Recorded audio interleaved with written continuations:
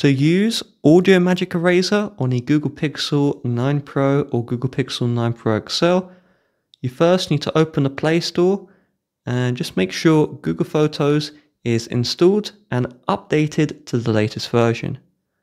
Then we'll open the Photos app and we just want to look for video or just any audio which we may want to use the Audio Magic Eraser for.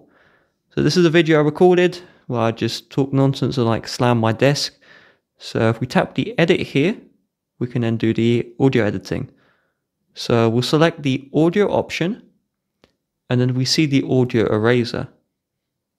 And then we'll tap on OK. So it's going to identify sounds in the recording. So the sounds would be me speaking and also me I'll slam my chair like that. And so we can see noise here. And so this is, the noise of me slamming my chair.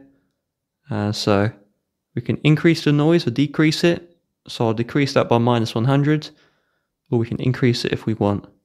So I'll quickly just play the audio here.